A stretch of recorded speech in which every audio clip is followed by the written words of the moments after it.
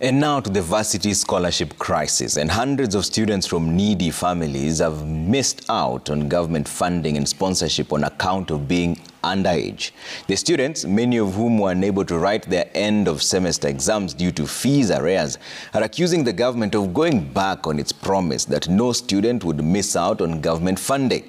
But as Mary Mwoki now reports, the Higher Education Loan CEO, Charles Ringera, however, says that the board only received 26,000 loan applications from underage applicants, and they have all received their scholarship with an exception of just a few select cases.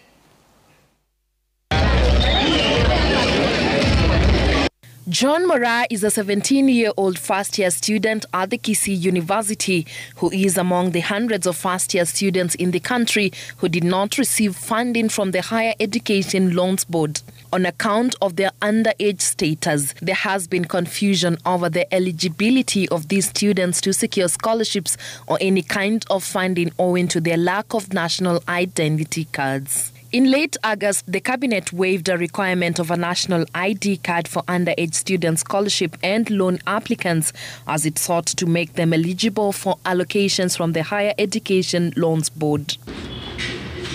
However, this unprecedented decision did nothing for majority of underage university students who were yet to receive any funding from the government. The students whose identity we have hidden because they are minors and to avoid victimization say their future in school is bleak at the moment.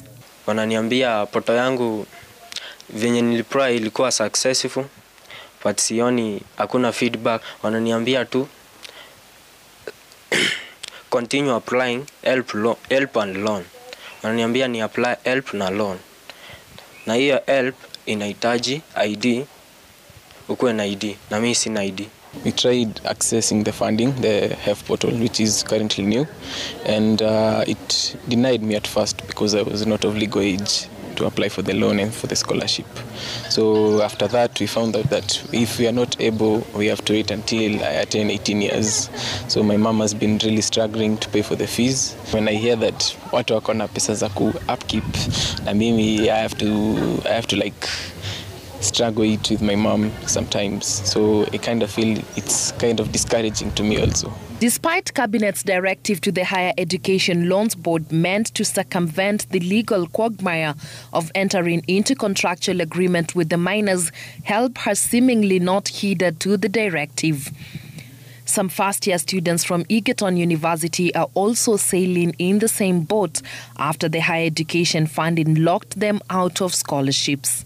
The students who come from needy families now want the government to fulfill its pledge. The no child will be locked out of higher education funding. Kila mtu amepata. Mimi ndo nimebaki. Ndio. Hadi niliwaomba wanikopeshe kidogo ili niweze kujikimu. Mzazi hana uwezo kabisa. Kwa sababu vijana wawili wapo shule ya sekondari.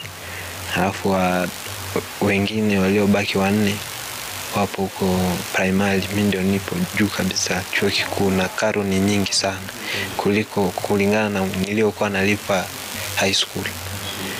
The government to give us the amount we need so that we can be able to proceed with our studies.